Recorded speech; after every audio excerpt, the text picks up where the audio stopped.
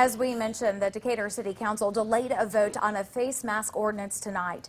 This comes after the council passed a resolution to encourage people to wear a mask, then quickly set up tonight's meeting. It was to consider making a rule with penalties for those who don't wear a mask. Now members say they need another week to think about it.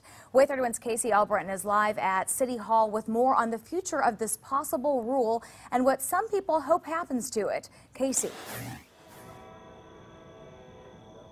Here at Decatur City Hall, council members and members of the public talked about why they were either for or against a new rule that could be the first of its kind here in North Alabama. I wear it out of respect for you, and I would appreciate it if you would wear a mask out of respect for me. The right to life, liberty, and the pursuit of happiness.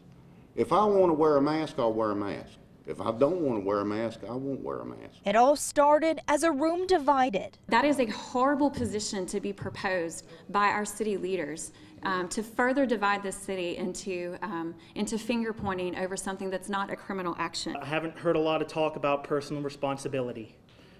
Wearing a mask doesn't just protect yourself, it protects others. And ended without a decision. No one had actually seen that document until last night when it was passed out. Of course, we're not going to vote on something that we hadn't read. Some council members wanted to create and vote on a mask ordinance this week. Any precaution at this particular point is better than no precaution. The city council eventually agreed to hold a meeting Monday to continue the discussion. Mr. Kirby suggested tonight we go line for line and tell what we wanted to change. Council Chairman Paige Bibby says there's a lot to consider and more public comment to be heard before any ordinance is voted on. It's taking away people's rights to make their personal health decisions. How many deaths are acceptable to exercise those freedoms? Is it 1 death? Is it 5 deaths?